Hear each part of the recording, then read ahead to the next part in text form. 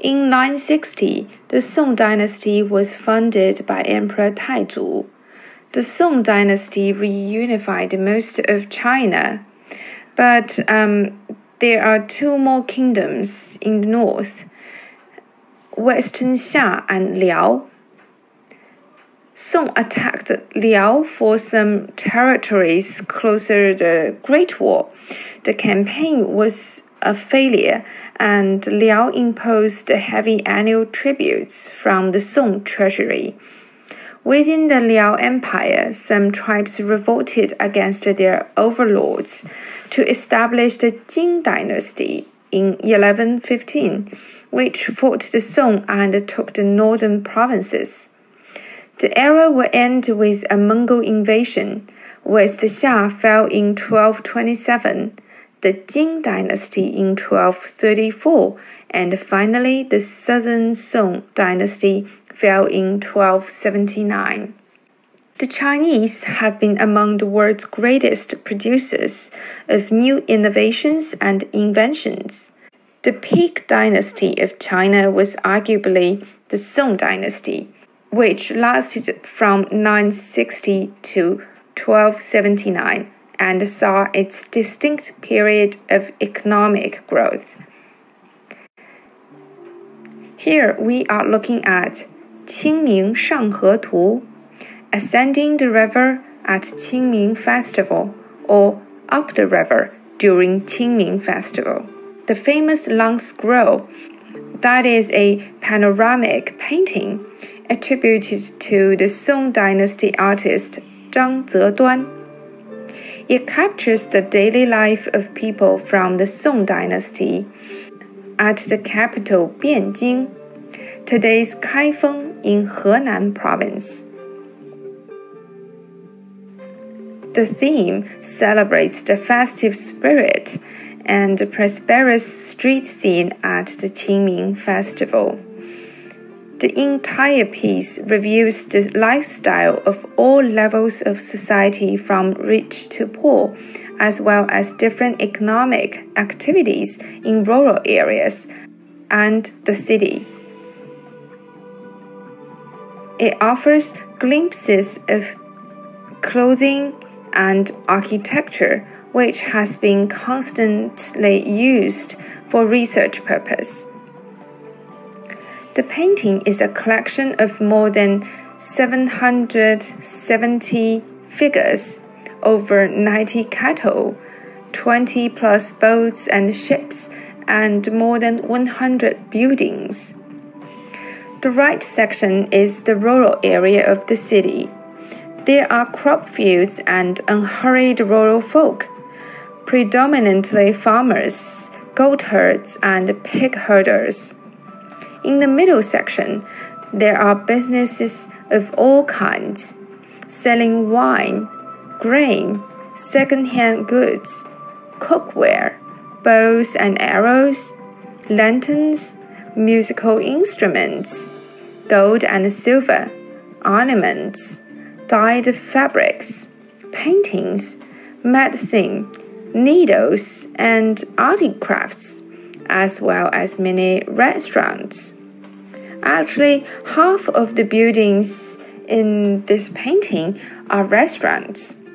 Studies have shown that 3 meals a day only came into fashion in Song dynasty, thanks to an abundant supply of food. The left half is the urban area around the city gate. Many economic activities, such as people loading cargoes onto the boat, shops, and even a tax office, can be seen in this area.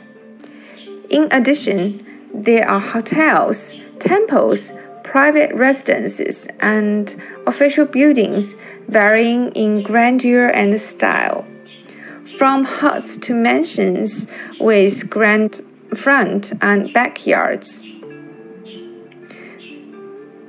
This mixture of business and private residences is commonly seen today in China, but non-existent before Song.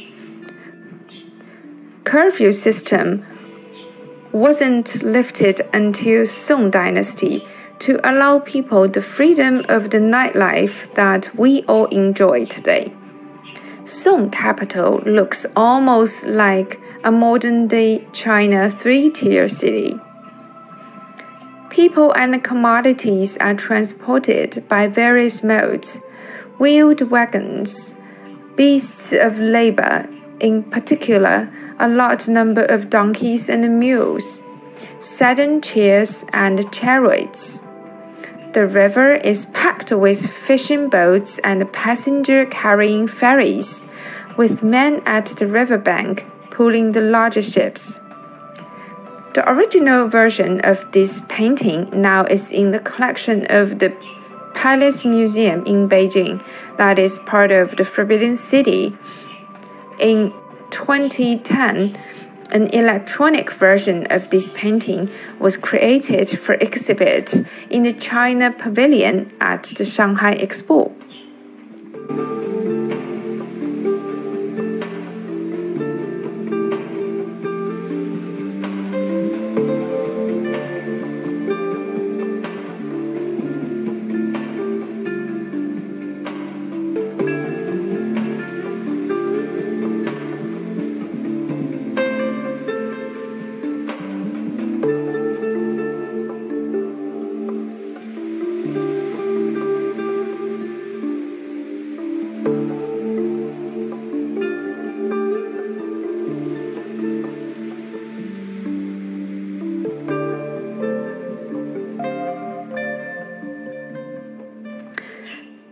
Some people call China during this time early modern economy, with a few stating that the Chinese were on the verge of achieving an industrial revolution many centuries prior to the one that took place in Britain in the 1700s. But how likely was such a revolution, and what prevented a possible industrialization from taking place? First, some background. The Song government was one of the many firsts. It was the first in history to use banknotes made of paper, and the first Chinese government to have a permanent standing navy. The Song was using gunpowder before anyone else did, and were first to use the compass to find north. The population of China doubled during this time, fed by extended rice cultivation and great food supplies. It was this population explosion that fueled the economic revolution that we will look at today. Song is the richest dynasty in Chinese history, and had Forbes World's billionaires existed, Song Shenzong, the fifth emperor, would be on that list. Under his reign, China contributed GDP worth more than 1/4 of the global GDP in Song's time.